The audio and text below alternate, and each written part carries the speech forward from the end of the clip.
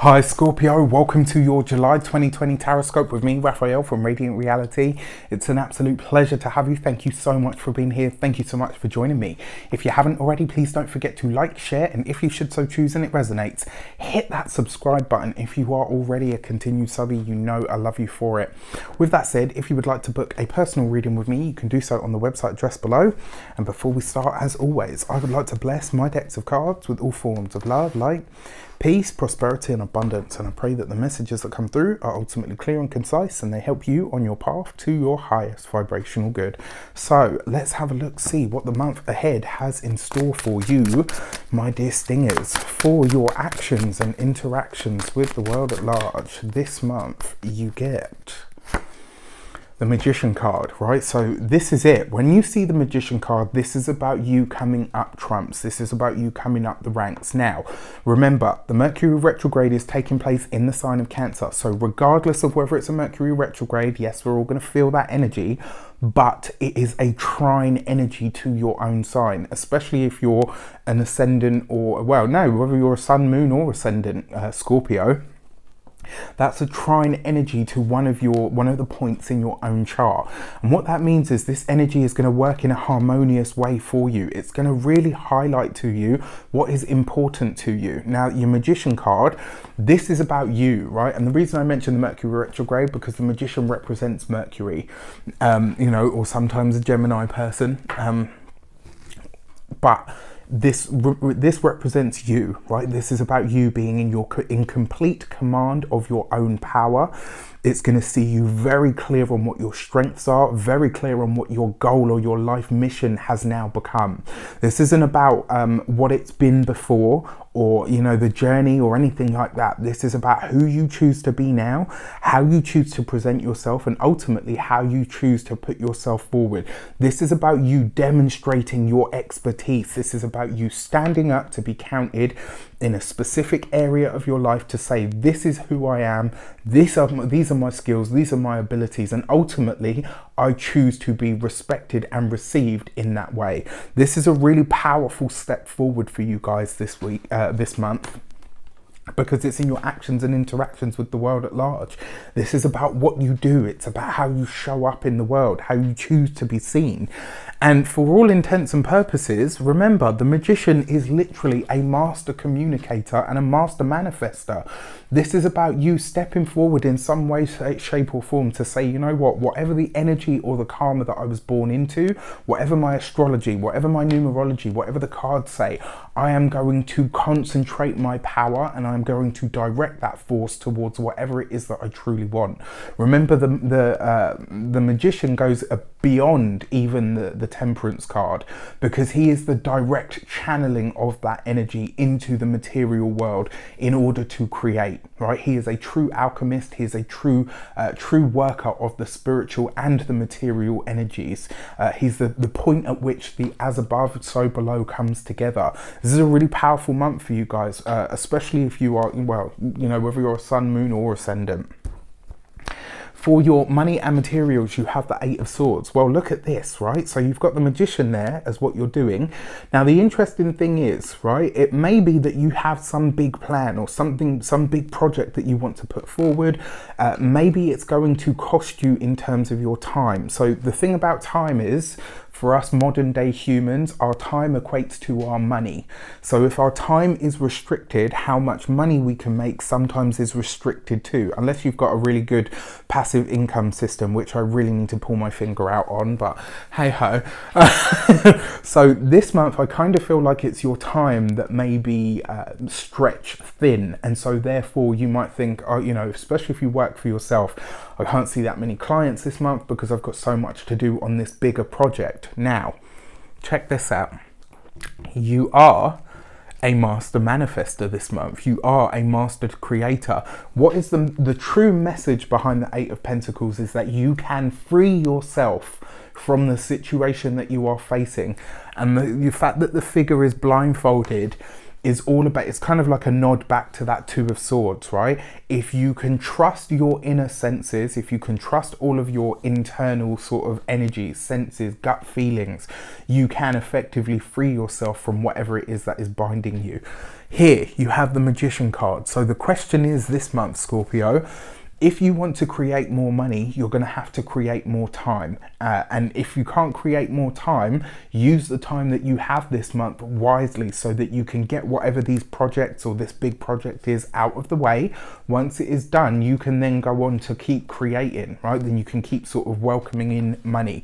So it kind of looks like the time is what's creating the financial issue this month. Or it may be that you're so busy earning money, because, you know, for some of you, this will be the opposite experience. It may be that some of you are so busy earning money that you stop to think like, wow, you know what, I literally haven't had a break this month. Or maybe, you know, you work through your lunch hour every single day for the month ahead. Like, it does look like a lot of you are very busy, but you're also very, very powerful this month. Try not to squander that, right? Because it doesn't happen like this very often. So when it comes to your health, this is a month for you to pay attention to your, come on brain, because there's so many of them as well. This is a month for you to pay attention to your sleeping. It's also a month for you to pay attention to your, I want to say ligaments. I think that's the right one. It is like, so all of the, you know, your connective tissues, things like celery apparently are really good for that. And bone broth as well, you know, for the collagen that kind of ties all of your arthroses and stuff together. Anyway, I digress. I'm not a healthcare professional, but, you know, I've got a little bit of knowledge, enough to be dangerous, I think.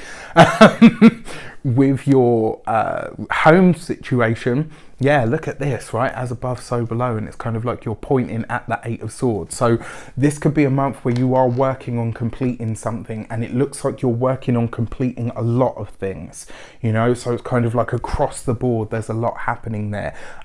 Again, the other part of this is, it could be for some of you, you're just really feeling the lockdown, you know, like you're just at that point where it's like, okay, enough is enough. For your communications and conversations, you have the Seven of Cups. Communications are a little bit woolly this month, all right? So this is a month to, if somebody says something and you're not 100% sure on what it is, remember there's that Mercury retrograde.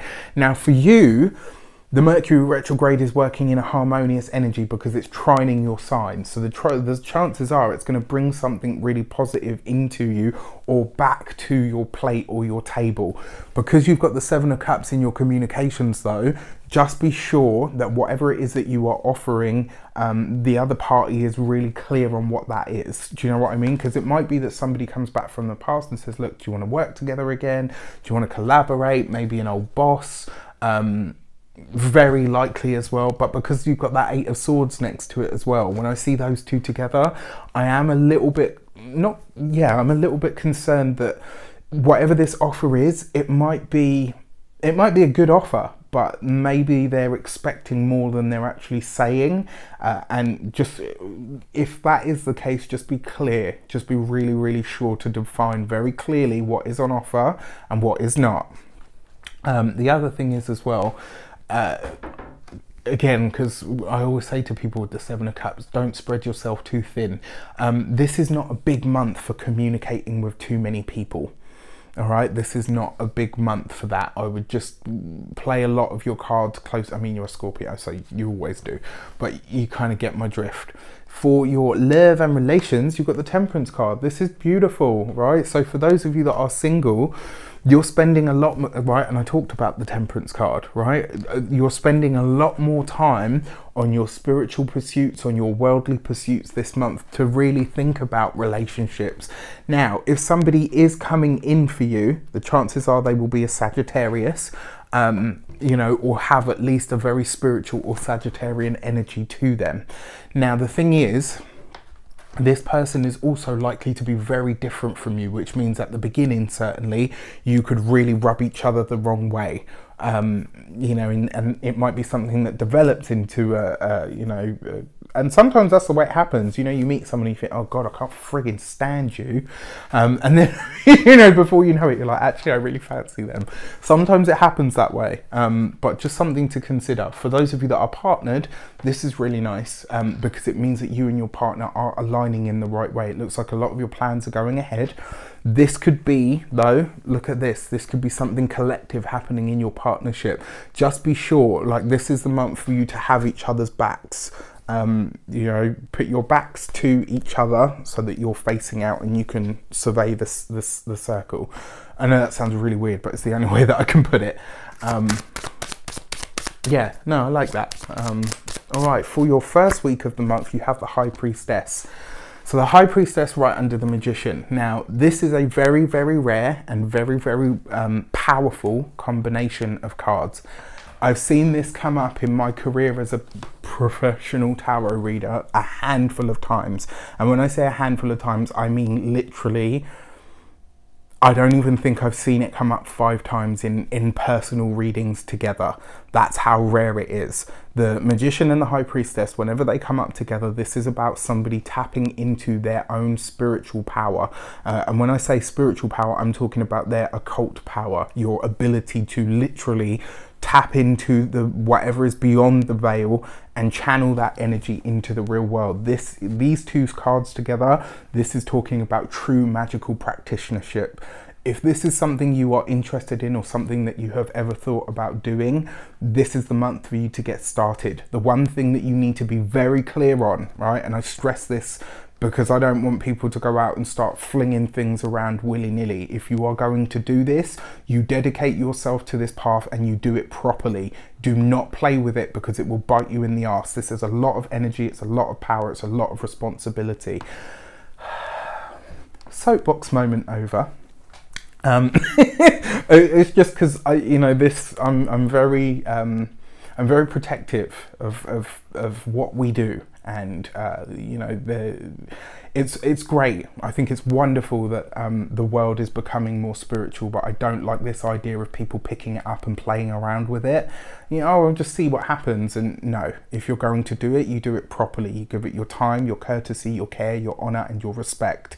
Same thing like if you have an ancestor practice or you are getting into ancestor practice or worship, you have to respect it, because if you don't, not only does it sort of not really go very far, but you're effectively disrespecting them. So this is a very powerful pairing. This first week of the month, you could be extremely psychic, very sensitive to energy, to feelings, to thoughts. Pay attention to your dreams over the course of this week, this first week ahead. And if you are going to dedicate yourself to this path, this first week of the month would be a really good time for you to say, right, you know what? I'm going to embark on this. See it as a journey rather than an event. It's going to be a journey and a process. Now, this could be as well for some of you that aren't on that path and it's not for you. This could be you going to see a psychic, an astrologer. Very likely less to be an astrologer, actually. It's very likely to be either a psychic, maybe a hoodoo worker, a root worker, a spiritualist, again, possibly a medium. It's less likely to be things like astrology, though. It's more likely to be things where people's innate energy is very much involved. But yeah, if you've ever thought about going to see a spiritual worker of some sort, this is a good week and certainly a good month for it. For your second week of the month, you have the Tower card underneath the 8 of Swords, right? So yeah, you could be feeling quite restless this second week of the month. Now, a part of this might be if you're embarking on this, once you know, it's kind of like a lightning rod. Once you're infused with so much energy, you have to dissipate it. You have to put it out in some respect, because otherwise you get, you know, it's like when you have too much coffee, you know, only supercharged. Yeah, this second week of the month. Now, something that you might want to be aware of, my dear Scorpios, look at that. The High Priestess next to the Tower. This is a sudden secret. This is going to be something that is big, something that is divulged to you. It may very well be something that you don't see coming. However, because you've got a lot of your own psychic power this month. I mean, Scorpios have Scorpios have a lot of psychic power anyway. But because you've got this pairing, you may well intuit this coming and then it's revealed to you. But this is something that is revealed to you, and it will be something that is shocking. Remember, your High Priestess isn't always just your intuition. She's also hidden things revealed. Next to the Tower card, this is something that is bam, you know, like something that's revealed that really, it's almost like a slap in the face, because you're like, whoa, okay, I did not see that coming. but a select few of you, if you're connected enough, you may intuit this, but either which way it will be revealed to you and divulged. Now, when it comes to the home, it does look like you're going to have to find ways to get out this month, just because you might be feeling a bit more restless than normal. Something to do with the finances here as well, and it does feel like it's time related. Now, for some of you as well, it may be that you have to pass up a really good opportunity of some sort. Again, this whole thing about time constraints, if you can move it, that would be great, but I'm not sure it's going to be possible. For your third week of the month, you have the Lovers card, right? So this is nice, actually. It looks like you are making some sort of snap, quick, fast decisions, but you're also really being very cautious about what you promise, about what you offer. And a big part of this kind of feels like, it's almost like you really want to deliver, but you're just kind of saying to yourself, you know what? I don't want to overextend myself. If I'm going to do something or I want to do it, I want to make sure that I give to it properly, like whatever it is that they or this thing deserves. When it comes to communications as well, it looks like you are, I mean, all the water signs are going to communicate clearer than any of the other signs this month. Maybe not necessarily Cancer, but I feel like at least Scorpio and Pisces will definitely, because it's a trine energy, right? I feel like it will be the people around you that aren't necessarily communicating so clearly. Just something for you to be aware of. And then you've got the Strength card underneath the Temperance card. For those of you that are single, it does look like somebody otherworldly, I say otherworldly, somebody likely to be foreign, very likely to be somebody from a very hot place or a very warm area, is coming in for you, somebody that's very well travelled. I like this person for you, but like I said, I really feel like you guys are going to rub each other the wrong way to start with, man. And you know, it might be quite alien to you. Remember, the Strength card represents Leo as well. That's a little nod to, you'll know who you are when you watch this.